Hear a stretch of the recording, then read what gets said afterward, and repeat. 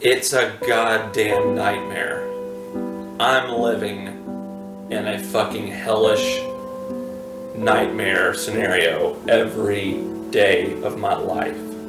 I look in the mirror, I can't tell you how many times I look in the mirror every morning and I go, what the fuck? What the fuck is this? Where's the camera? This guy? Look at this. Isn't this retarded? And I'm only 24. And I feel like it's over, you know? Just quit. You're never going to be successful. No one's ever going to like you. It's hard for people to even look at me in the face. Because they see that and they start gagging. Or they'll be polite, you know? They won't make eye contact with you. They'll just stare at your shoes. And it's like, I know what's going on. I know what they're doing.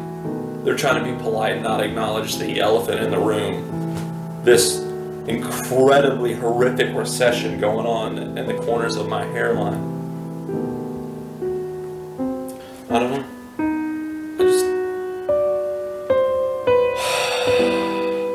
You could shave your head, yeah, but then you look weird as shit too. You could get on Propecia, but then there's all kinds of side effects with that. There's really just no solution. And it's all terrible and stupid. And I just want to give up.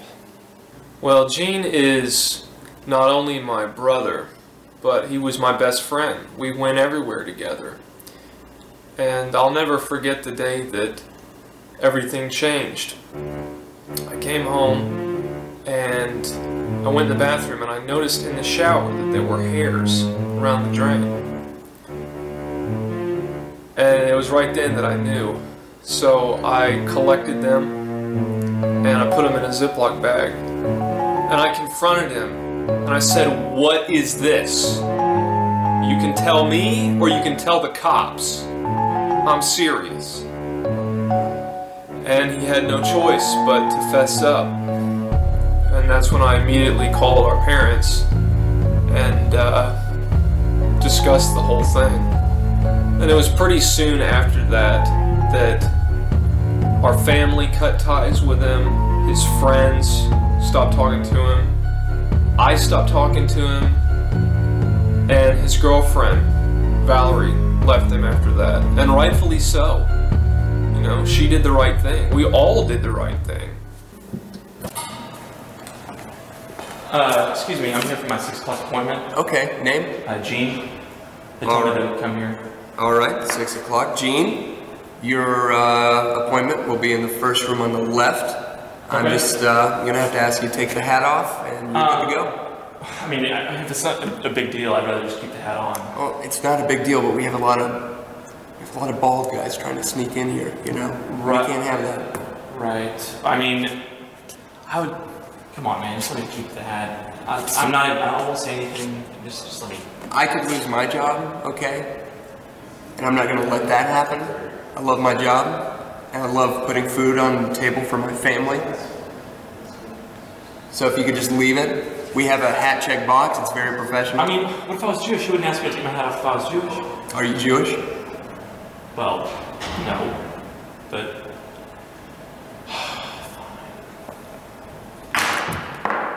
That's exactly what I thought.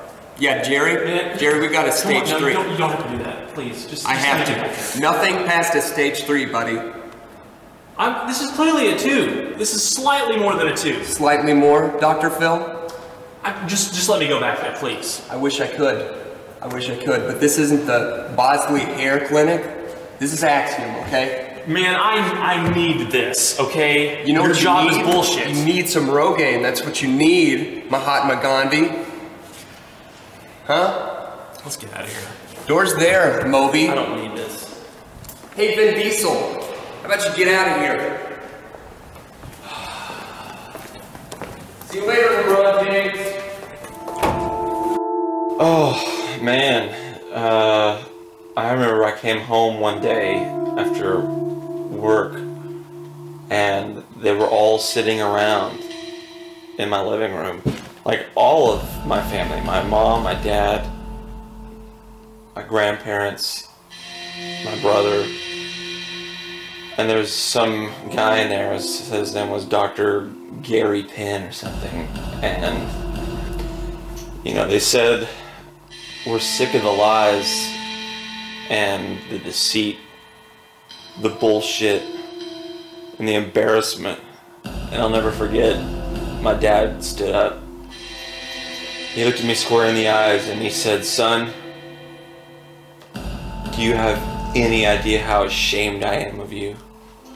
Do you know what you've done to this family?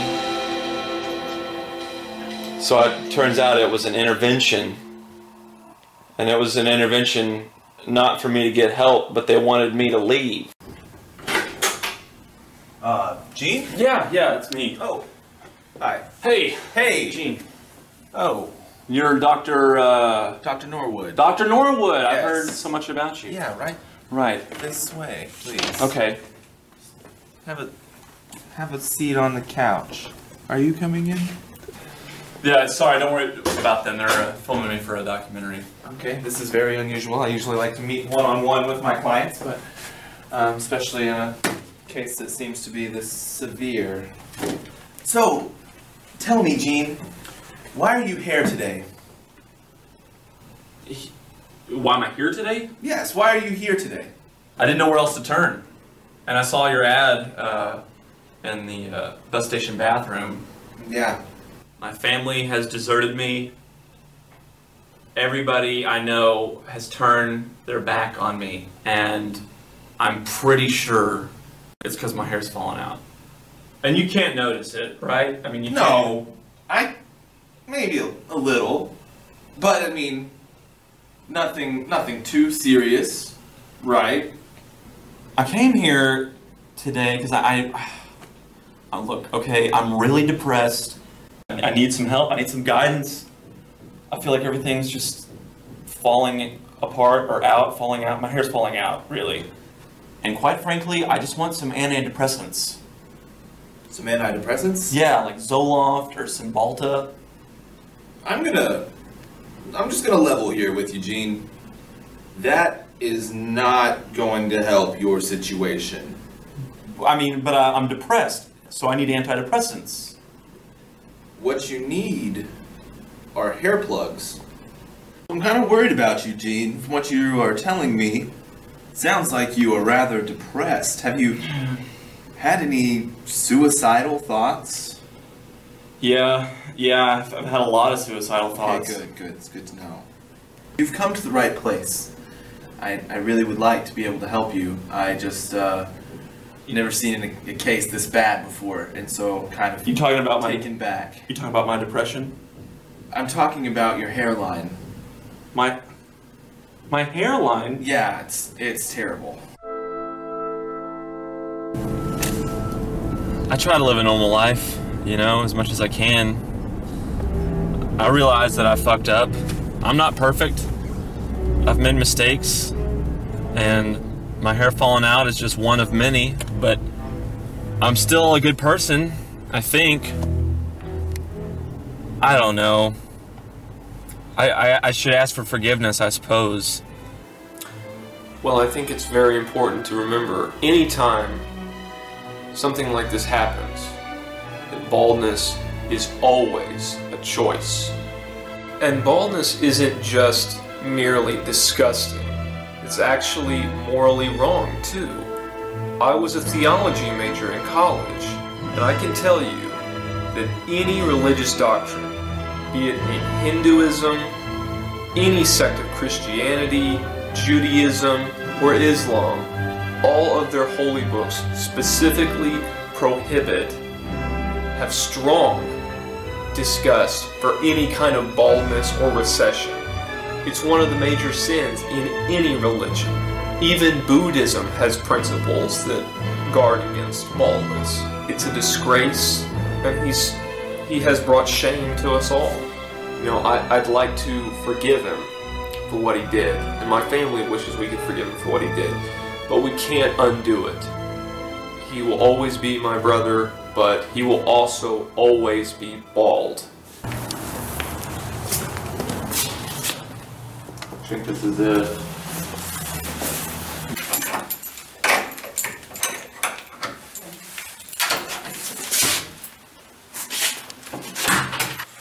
So, this is where I moved all my stuff. After I got kicked out, my landlord evicted me when he found out I was balding. Apparently, he had a rule in the contract that said no tenants are allowed to bald or thin during their residency there. So I fucked up. I didn't know the rules, but now that I know, I understand why he had to let me go. I've actually spent a couple of nights in here. It's pretty cold, but it's better than sleeping on the street. Well, I've been living in almost complete destitute poverty for the better part of 2 years. I've been struggling day in and day out to feed myself.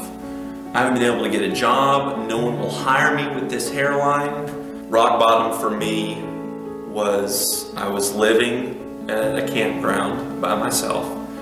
Didn't have a tent. I was living under a picnic table outside the women's bathroom. Got pretty cold, real cold. Taking what photo albums I had left and burning them to make a fire, because what's a lifetime's worth of memories compared to 1 hour of really good fire? Even the Red Cross turned me away. So I realized that I had to do something. And I reached out to my family. I reached out to my brother and I told him that, you know, I've got a new wig and I'm making a change. Like I'm really gonna make a change this time. And I promised him that. And he said that if I was legit, you know, if the story about the wig was true, then maybe we could talk. This one has not been as popular, but boy was it expensive. I think it has a natural appearance, and I noticed that I really blend in a big crowd like this. It has that natural wave to it, you know, that I've grown accustomed to in the years past. But this is my let's go get it done wig.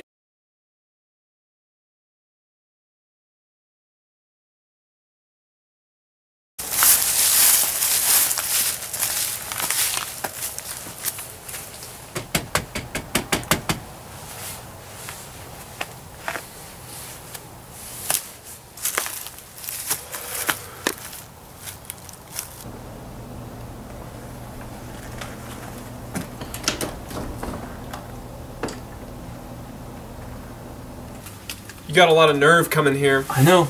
Can I please come in? I don't know. Please, Tom, I have to shit so goddamn bad. Did you bring a wig? Yes, I brought the wig. I'm legit, I told you. Please, I'm about to shit my pants. Alright.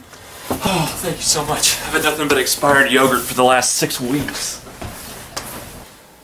So, Tom, I just want to say in front of you and all these people that I'm really glad to be here, and I'm so sorry for what I put you through and what I've put the family through.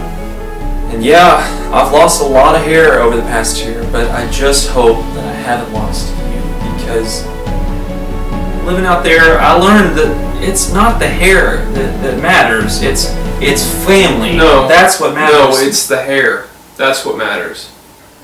Well, regardless, I want you to know how much it meant to me when you said I need to come over. I said you need a comb over. Are you gonna put that wig on or what?